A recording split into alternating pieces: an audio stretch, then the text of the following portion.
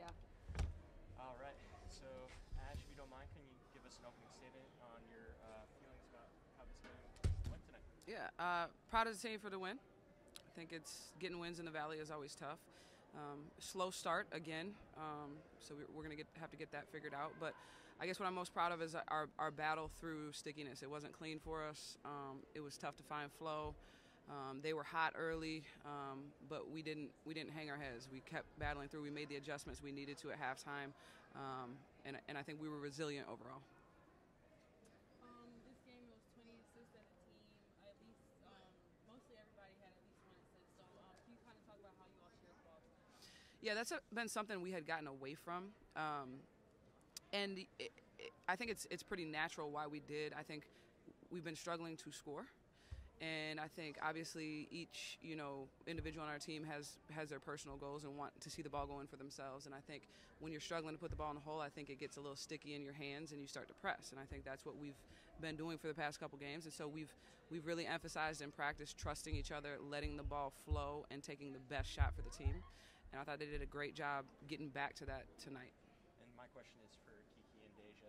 You guys have some really great facilitators around you. Danny had a really good night finding the open teammate as well as Sandra. So how easy is it to work alongside somebody that's able to find you at the right time? I think it's very easy to work with great facilitators because you know they're going to hit you and you know that they trust you to get that assist. So them just being open-minded and unselfish enough to pass the ball and do the extra pass, that's all you can ask for in a teammate.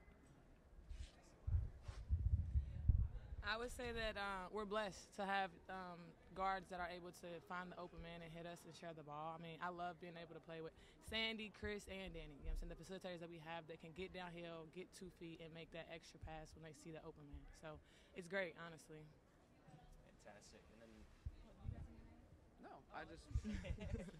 well, my question is for you, Ash, on this one. So I believe we ended up with our best free throw percentage of the season. We did. So, Y'all's printer broke. Yeah. It was over 80%. Okay. No, 18 for 21. Yeah. So. Yeah. So how big was it to capitalize on mistakes like that and seeing it really click tonight at the charity stripe? That's huge for us. I mean, obviously we're a team that can get to the line often. Early in the season, we lost games over that free throw line. So we're starting to click on all cylinders. We need to buy a little bit more into that defensive end more consistently. But the free throw line is only going to help us because we're going to definitely get there with the athletes we have on this team. And then Kiki, Deja again. This is your guys' first go around in the NBC. You've experienced not all of your opponents, but some of them. What has kind of been your impression of the Missouri Valley Conference so far? I'm sorry, you said the pressure?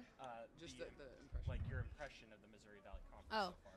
I think they're tough. I think they're competitors, and I think they're resilient, which is something that in a player you look for that in your opponents. So I think them being that and pushing us is going to make everyone great. I think it's a great conference, and I think we have a great team, and we have some big things coming up. So just stay on the lookout. You want to add hey, she covered everything.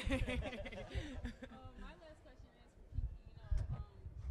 It was really amazing tonight to see you kind of bounce back and really work with me to hit those extra points. So can you kind of talk about your work ethic and why it's important to keep working down there for your team? A big thing that Coach Bracey and the other coaches and even my teammates have held me to is just pushing through hard times.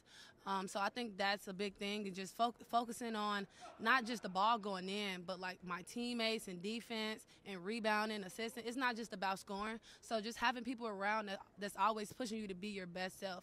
I think that's the most motivation that any player needs, and I think that's what's really getting me through the season. And for me, my last one here is looking ahead towards the end of the weekend, Play for K, an opportunity to honor the survivors, the fighters, and everybody that's been affected by cancer. So how excited is everybody to partake in Play for K and really celebrate those people that have been affected?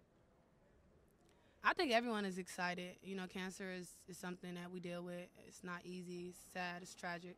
But being able to give back and play for those that you love that's passed away and that's still battling it, I think it's a great thing to do. And I know my teammates and everyone around, that's something that you look forward to, wearing the pink and just going out there and leaving it all on the court.